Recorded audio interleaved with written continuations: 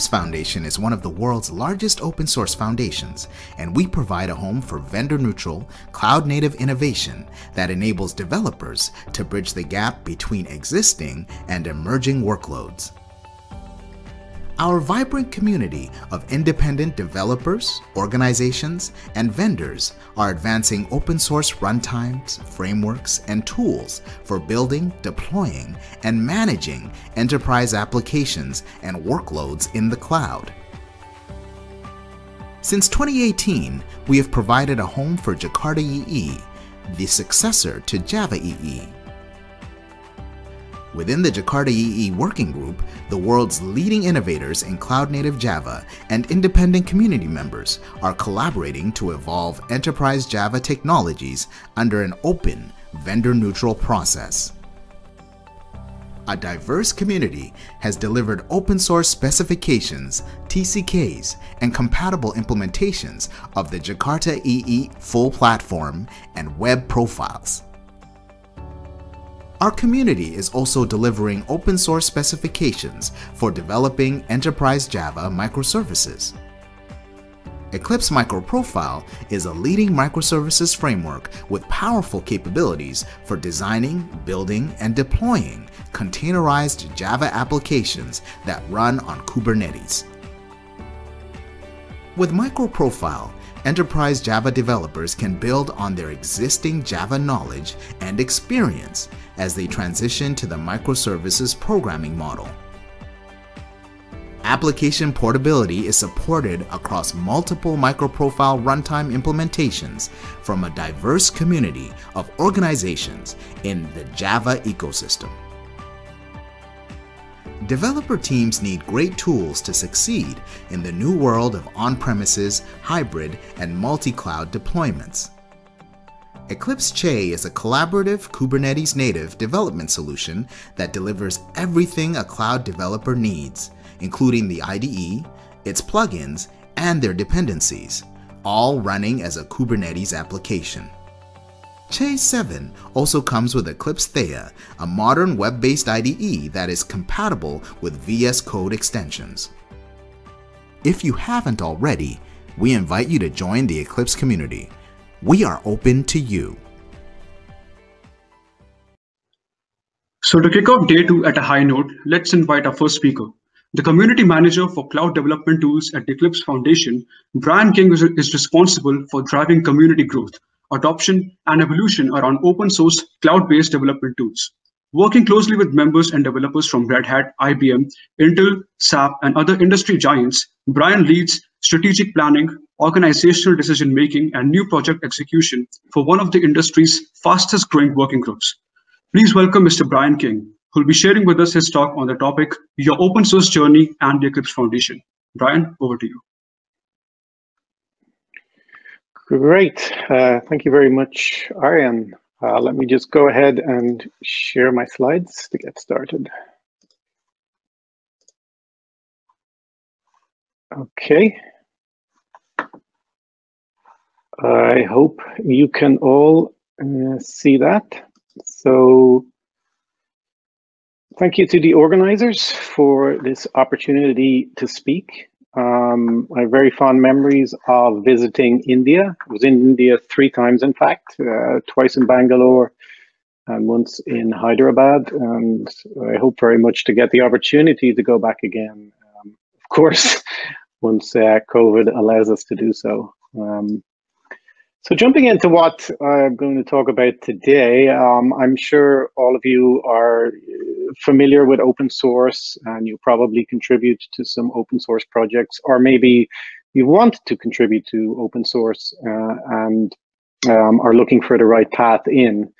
So today I will talk about some paths via the Eclipse Foundation and also just some general tips on getting started with open source and how to contribute in open source communities and projects. And I'll also give you some background about what we do at the Eclipse Foundation. Okay, so here's the agenda for today. I'm going to go through these section by section. So, you know, why open source?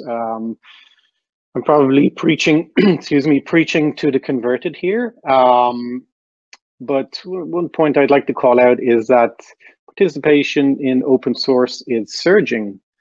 You know, there's been, I think, a lot of ups and downs and waves and troughs in the open source world over the last 2 or 3 decades. You know, it was under threat for a long time, but I think in the end, what really happened is that open source won, right? Open source powers a lot of what we do today. It's, you know, it runs a lot of the infrastructure of the internet, a lot of the major pieces of software that you're using out there probably have open source built into it that you might not even be aware of. So these are some numbers that we thought you might find interesting. So, you know, open source makes up about 80 to 90% of applications out there. This is according to a record, Forrester report from 2017. The number could even be bigger today. The other two numbers are 100 million and 56 million GitHub users, 100 million GitHub hosts and repositories. You'll find them on the GitHub site. And that just shows you the massive, massive participation in open source. Now, some more numbers. 81% of companies are consuming open source in their products or services. I'll dig in a little bit soon on why that is. And of those, 44% are contributing code upstream to open source projects, so they are giving back. Again, I'll talk a little bit more on why they might do that. And you know, according to a number of reports we've seen, there's been a 100% increase in productivity. It makes sense. You can kind of go from, you know, from zero to nothing very, very fast by building on top of open source software. You don't have to write code from scratch. So essentially, you're standing on the shoulders of giants when you consume open source code and open source project software. So, as we've seen, open source continues to be more and more popular. It powers a lot of the software that's out there that we use today. Now, I want to talk a little bit about why organizations participate in open source and in the Eclipse Foundation. The Eclipse Foundation is very much a member-driven organization, and these members are organizations from very, very large corporations to medium-sized businesses to startups to academic institutions, nonprofit organizations. So we have a very, very broad and diverse member base. Now, this might not be so relevant to you as you start off your open source journey, but I thought it's good background regardless. So for organizations, you know, consuming open source and participating in open source, it demonstrates good corporate citizenship. They can promote their accomplishments, for example, through open source. As I alluded to earlier, it accelerates innovation. So you can,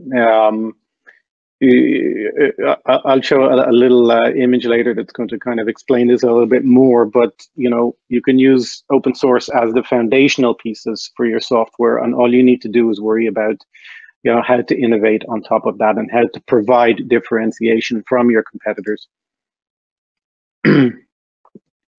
Participation in open source collaboration. So the collaboration piece is key here.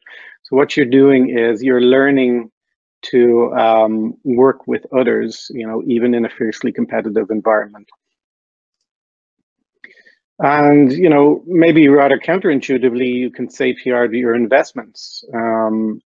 So, you know, you're avoiding leaving the features, quality, and sustainability of important technologies to others or to chance. You're playing an active part in that. And you can mitigate your business risks by making sure you're complying with antitrust laws and that you're sharing intellectual property in a correct way. And of course, another reason why a lot of companies and organizations participate in open source is to recruit and retain top talent. I think, it's fair to say that developers today, their software developers, their resumes are essentially on GitHub or on GitLab, right? So all your work is out there to see. So when you're working in open source projects, you can kind of find the right talent for what you need. So that's just some of the reasons why our members and companies in general participate in open source. I want to talk to you a little bit about what we do at the Eclipse Foundation. So some of you might know Eclipse from the Eclipse IDE, which has been around for a number of years now. However, the Eclipse Foundation is much more than that. We are a collection of over 350 open source projects now, and I'm going to tell you a little bit more about how we're structured and about those projects. So for 17 years now, the Eclipse Foundation has provided our global community of developers and organizations with a mature, scalable and business-friendly platform and environment for collaboration and innovation. We provide community-driven governance, processes, and infrastructure that fuel the commercial success of our members, and also fuel the thriving communities within our projects. So, obviously there's a lot of projects, sites, organizations, companies out there doing open source. So, what differentiates us? What advantages do the Eclipse Foundation bring?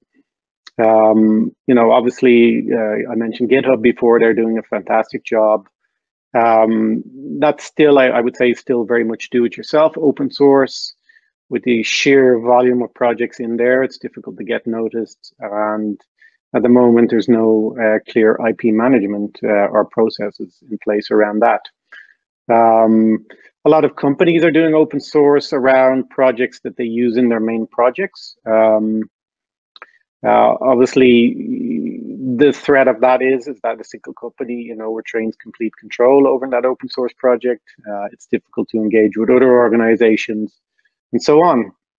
And the advantages of having an open source foundation, such as the Eclipse Foundation, there certainly are other open source foundations out there doing a great job, is very much a sustainable, vendor neutral collaboration.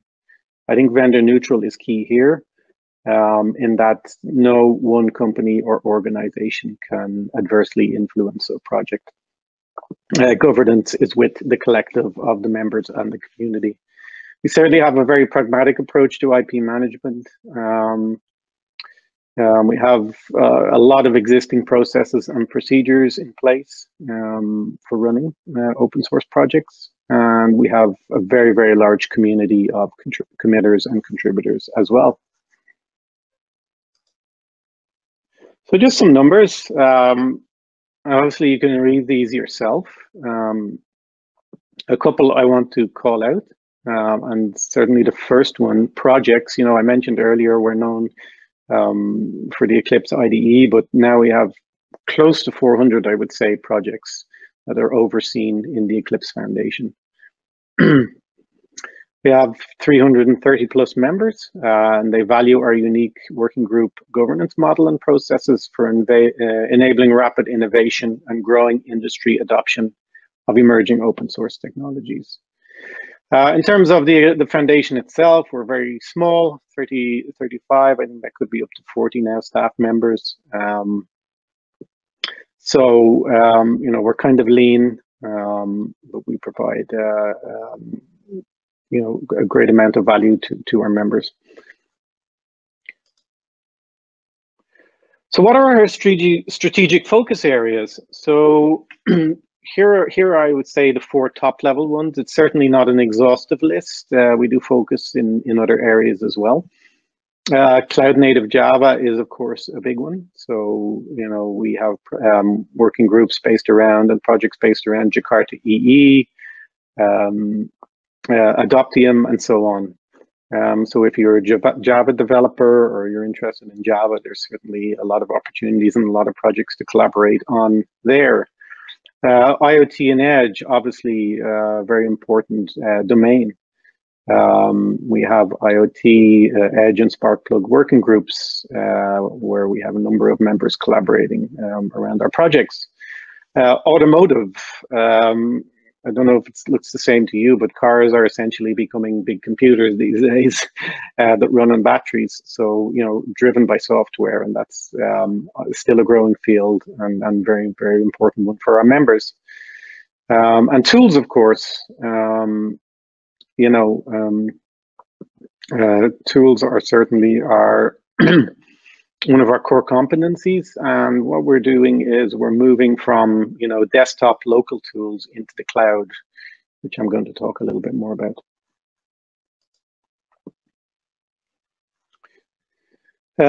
So we're home to, you know, lots of industry standards and an open source stack for building and running enterprise applications and workloads for cloud, from the cloud to the edge. And these are just some of the projects. You might have heard of them. Jakarta IA already mentioned. There's MicroProfile. There's Eclipse Thea. There's IOFog, which is an IoT project, and so on. So this is just a small snapshot of our vibrant community of projects. And these are the services we provide. You know, I'm not going to go into details about these, but on a very, very high level. We have the governance and processes, which is more important than you may think. You know, open source is much, much more than about the code. You know, you have to make sure that your project is being run correctly, that it's able to attract contributors and sustain contributors moving forward. So governance and process is very, very important. We provide ecosystem development and marketing. So we work with our members to really shine a light on what they're doing. We provide marketing expertise to our projects. I think this is certainly getting better in the open source world, but for a long time it was problematic, where there was a lot of great projects, but they just didn't know how to talk about what they were doing and get the word out about and differentiate themselves in the market. So very, very important for open source projects. Don't forget about marketing. IP management and licensing. So IP, of course, intellectual property. You know, it may seem that just choosing an open source license, you know, just choose any license and forget about it and move forward. Yes, there are a lot of flexible and great licenses out there, but you know, we make sure that for our projects that they're choosing the right one for them. And all the software that they're integrating into their projects, whether that be Eclipse software or other open source software, we ensure that you know, they're complying with all intellectual property issues. So infrastructure is the last one. You know, we provide source code hosting, issue tracking, a wide variety of infrastructure for running open source projects. Of course, we support GitHub, GitLab, and so on, and we have some of our own hosted ones as well. So they're essentially the 4 top level services, core services that we provide.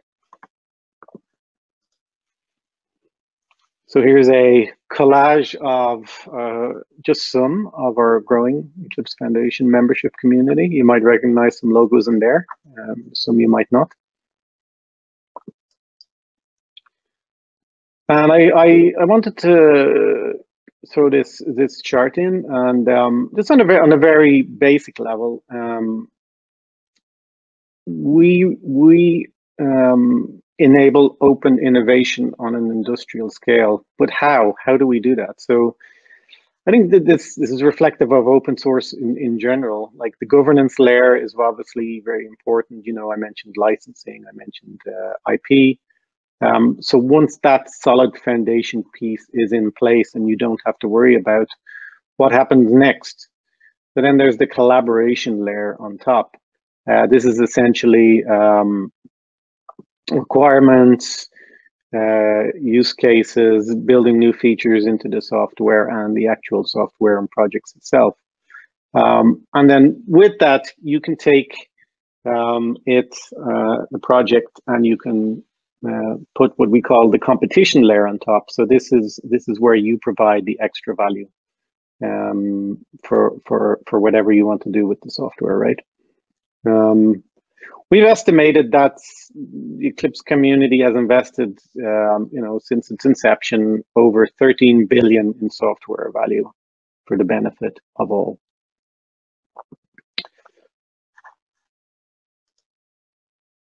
I want to talk a little bit about one of our organizing models, and that is working groups. So, as I mentioned, 380 plus open source projects, but on their own, they might not be useful, right? Or how do you figure out how to prioritize and put resources behind various projects? So we do that through what we call working groups. Working groups is a collection of members who come together and collaborate around a particular domain or a particular set of tools. I'll talk about some of those working groups in a minute, but this is essentially how it looks like. The working groups provide open and vendor-neutral governance framework for individuals and organizations to collaborate in engage in collaborative development.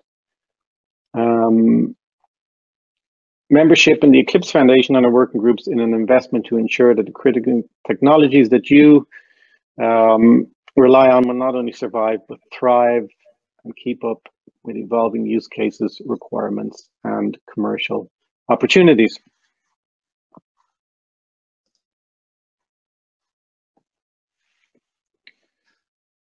So it's about extending best practices as well, of course.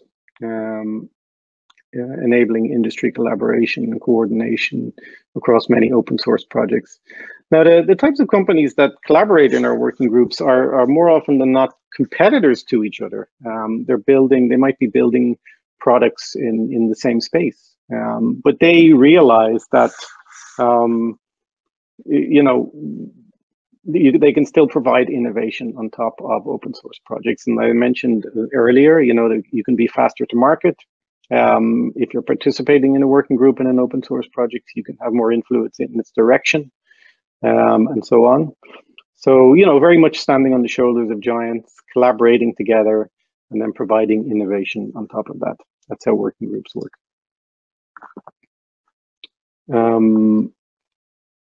So I've mentioned some of these already. I'm not going to read through these.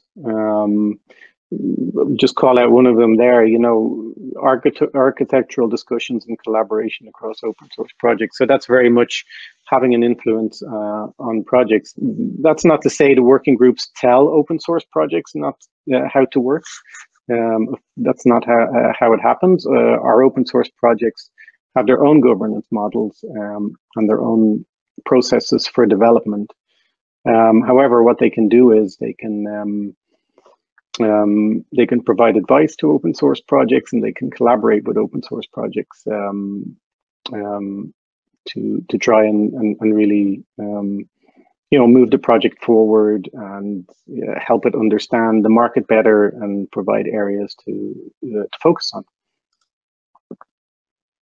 So here are some of our working groups. I mentioned earlier IIIT, Edge Native, Jakarta EE, Open ADX around automotive. We have the Open Hardware Group, Open Mobility, and so on. The working group that I focus most on in my job is the Cloud Dev Tools, which I'm going to talk about in a moment. So this one is particularly close to my heart, the Cloud Development Tools Working Group. What is it all about? It's about defining and building an ecosystem of best-in-class open source web and cloud-based developer tools, and to promote and drive broad adoption of these tools. So, migration to the cloud, it's not a new phenomenon. I think it's been happening in a lot of areas over a number of years. And it's also not new for development tools, but we're really seeing it take off in the last couple of years. A great example is VS Code, for example. You know, even though that's a desktop tool, it's built on web technologies, and a version of it will be coming to the cloud very soon in the form of GitHub code spaces. So it's written in JavaScript technologies and so on. So there's great advantages of moving to the cloud, of course, if you're a software developer. A couple of them are, you know, it's easier to set up your development environment and to share that development environment across teams. I used to be a software developer, so I know the pain of spending hours and sometimes days of setting up developer environments, but cloud tools enable what we call one-click developer environments, where, you know, all the resources that you need and all the software you need is just right there in containers waiting for you. So some of the members of the Cloud Dev Tools Working Group, large companies like Ericsson, Red Hat, Broadcom, and so on, to smaller organizations like Typefox and Eclipse Source. And we have some new members around embedded tools like Renesas, ST Microelectronics, and ARM. And some of those companies have already built some very interesting things on top of our projects. And these are the projects of the Cloud Dev Tools Working Group. And the three I want to talk about today are Eclipse Che, Eclipse Thea, and the Open VSX registry. So very quickly, Thea it's a web IDE platform. So IDE, integrated development environment. So that's when you have your editor, your command line interface, your debugger, and so on, all in one place. It's a very, very extensible platform. It's architected to run in the web browser, although very soon there will be a desktop version of Eclipse Thea for experimenting with. And Thea uses Eclipse OpenVSX registry, which is an open source alternative to the Microsoft Visual Studio Marketplace for supporting VS Code extensions. Some very, very interesting adopters and usage of Eclipse Thea. So ARM, for example, they have built ARM Embed Studio using Eclipse Thea. Google Cloud Shell, Gitpod, which you might have heard of, that's built by a company called Typefox in Germany. And they're doing a lot of fantastic work around developer tools in the cloud. So plenty of activity, plenty of innovation in this space, and ultimately plenty of choice for developers. What's Eclipse Che? Eclipse Che is what I like to think of as the kitchen sinks. So you have everything thrown in, which I'll show you in the next slide. But essentially, it's a Kubernetes native IDE for developer teams, running everything in containers. And these are the type of things Eclipse Che workspaces support. So obviously the tools for editing your code, source control, and so on, to setting up your build environment, your runtime environment, your test environment, and your debug environment, all in one place. And these are some of the contributors and adopters to the Che project. And a very interesting one is Red Hat Code Ready Workspaces, which is part of their OpenShift offering. Red Hat has invested a lot in Eclipse Che. And finally, in terms of cloud dev tools, I want to talk about the OpenVSX registry. It's a registry of VS Code extensions. So you're probably asking yourself, why? Why does the world need another registry or marketplace for VS Code extensions? There's a couple of reasons why we built it. One is that the license of the Microsoft Marketplace doesn't allow VS Code extensions to be consumed by other software apart from VS Code. Also, it allows, I think very importantly, self-hosted marketplaces. So if you want to take the project code and run your own marketplace, you can do that. So this is an interesting scenario for some companies who want to, for example, run their marketplace behind a firewall and kind of limit or filter the types of extensions that their users and their staff can install. All open source.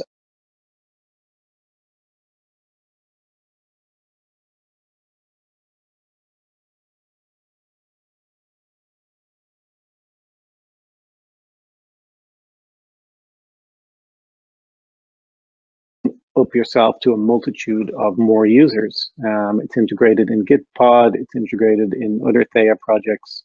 More recently, there's an IDE called Onivim that has adopted it, and another one that's going to be supporting it very soon called Coder. There's also an open source fork of VS Code called VS Codium that supports OpenVSX. So you know, it's a marketplace. It's a registry of VS Code extensions that's spreading its wings out into multiple other applications. You know, if you're looking for a good starting point for working cloud dev tools or contributing to open source, I'd urge you to write a VS Code extension. So I'll talk a little bit more about that in a minute. Now, how to get involved. So, you know, what are the open source rules of engagement? I'm sure you're familiar with some of these. There's three that I want to call out with a very big caveat around one of them. So obviously open source projects are transparent. By design, they're publicly and easily accessible. They're open. Everybody should participate by the same rules. So it's a level playing field. And meritocratic. So you earn your way in. Now, I have a big asterisk beside this one because, you know, I don't think everybody is provided with the same opportunities to participate. So I'll give you an example. So for example, say, you know, there's an open source project with, you know, a 1 terabyte, size code base, but you have a very, very poor internet connection, right? So that from the get-go, that is a barrier to entry for people, right? So as you're architecting your project, you should think about these things as well. Also, you should think about in terms of you know, diversity and inclusion, of course. You know, what are the barriers to entry for some groups in our society to open source? I'd say they're there. I'd say we're getting better at seeing that, and we're providing structures within our projects to enable a broader set of contributions. So something to keep in mind. Yes, you know, you earn your way in terms of, you know, you have to know what you're doing, you know, putting pull requests in, commenting on issues, participating in community discussions on the mailing list, and so on. However, we should not forget that there are sometimes invisible barriers to entry for some people, and certain biases as well within community that we need to be aware of and we need to eliminate. So what does contributing to an Eclipse project look like? It's very similar to any open source project. There are some basics that you need to do to get started.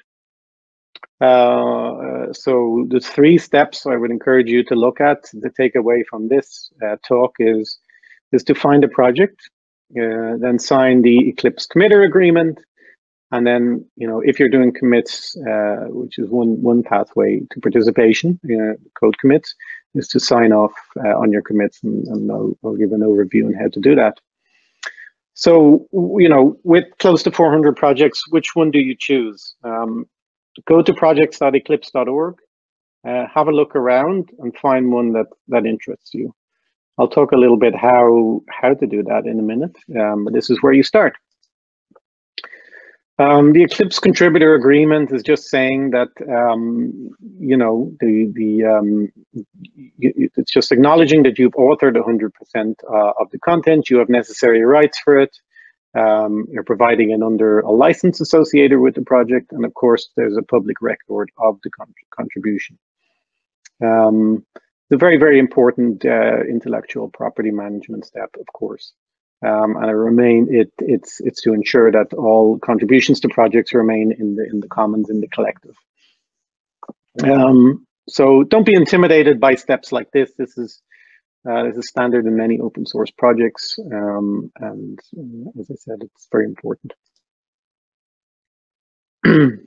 So to do that, go to accounts.eclipse.org, set up your Eclipse account, read around some of the documentation and so on.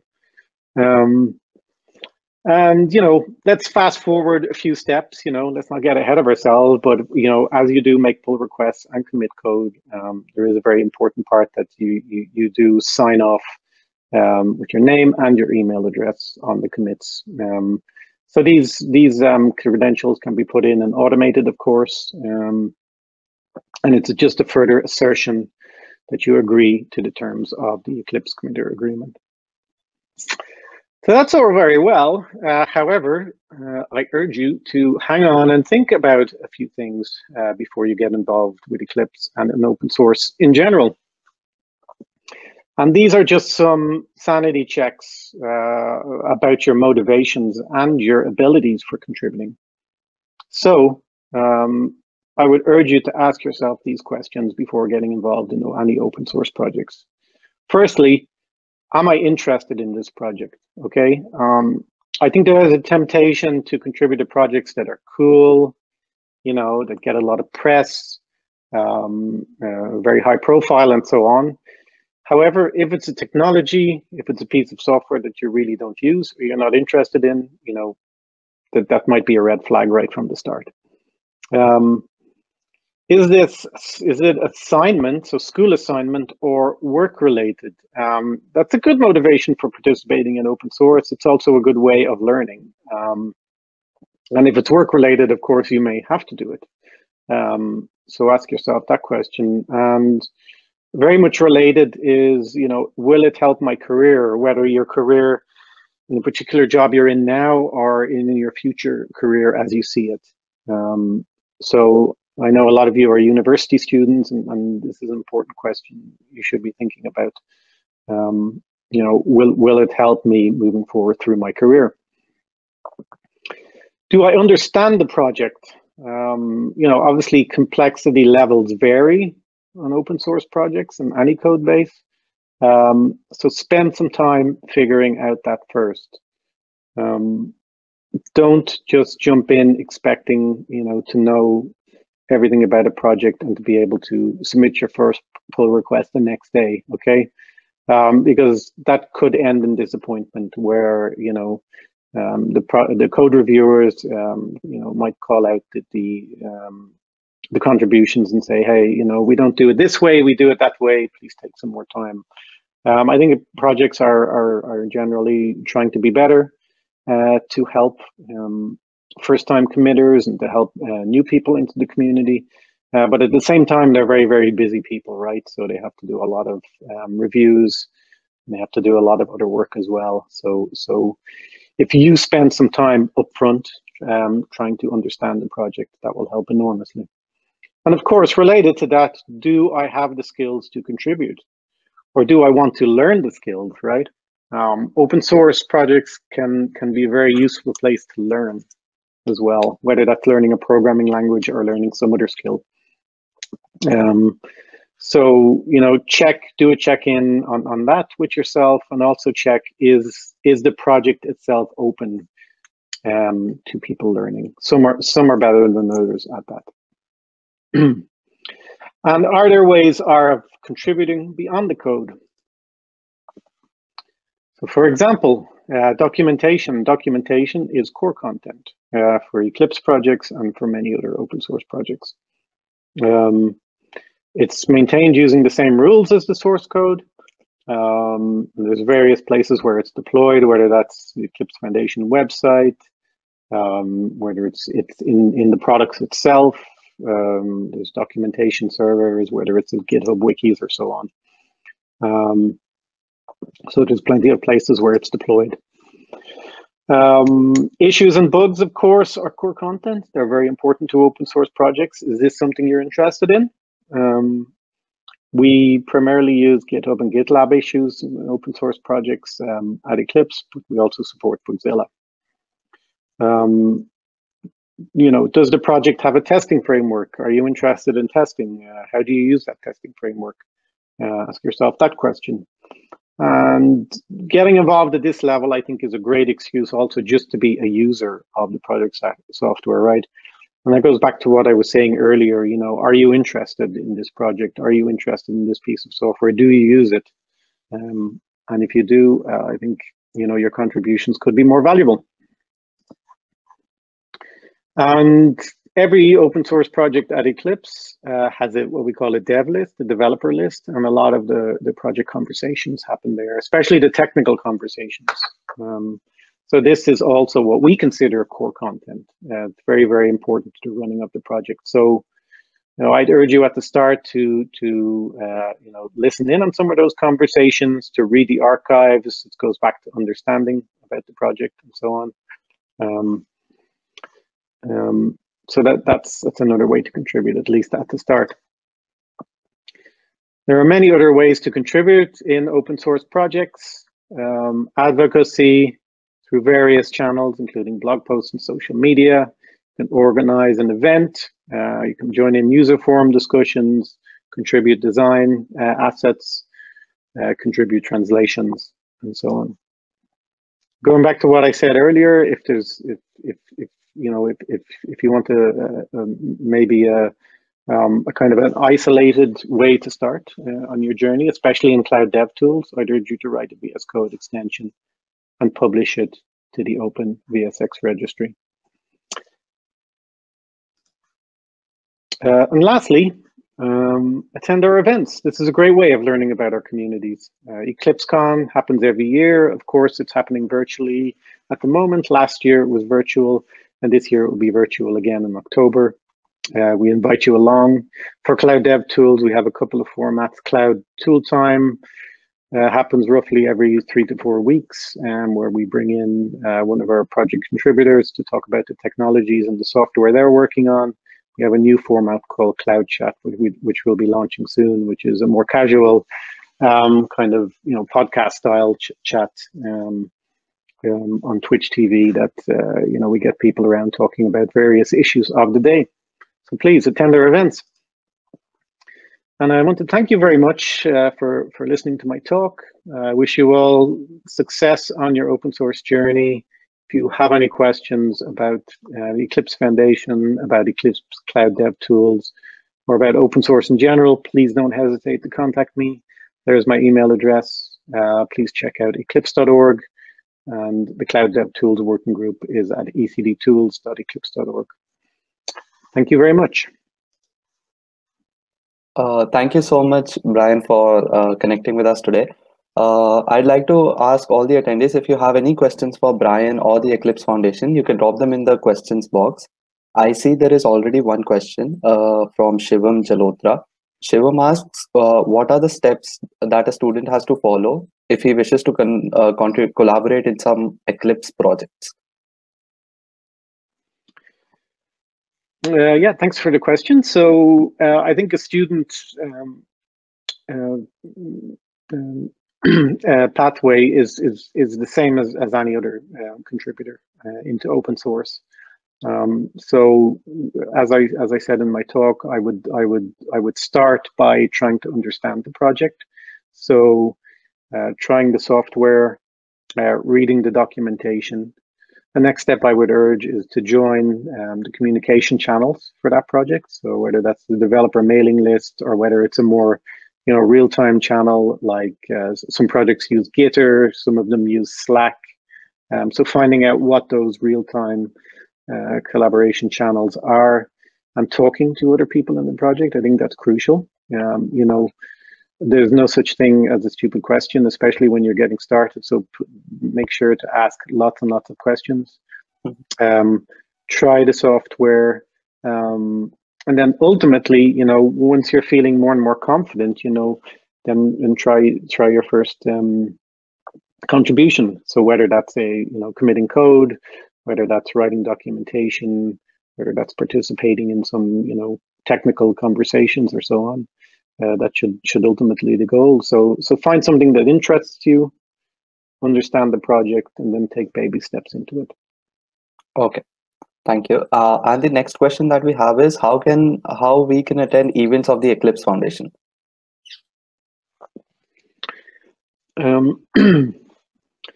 So they're all happening online, like all other events these days. So it's just about finding them, essentially.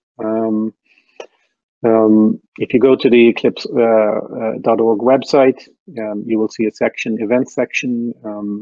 So just explore there. The big one, of course, is EclipseCon. EclipseCon is our 3-day event that happens every year. We had a very successful one in 2020, our first virtual one, after doing it for more than 15 years. So the fantastic thing I think about virtual events is obviously it opens us up to a much broader audience. You know, in the in-person event, you know, there's barriers to entry. You know, it's the plane tickets, the hotel costs, etc. But virtual events, anybody can show up. So there's EclipseCon, but also look at specific working groups and look at their community pages. And their event sections on their sites and see which ones interest you. So for Cloud Dev Tools, I mentioned Cloud Tool Time. You know, that happens on Crowdcast every 3 to 4 weeks. So we advertise that in a number of places, and other working groups as well have their own events. So explore them as well. Okay, great. So if there are any other questions, you can drop them in the questions box.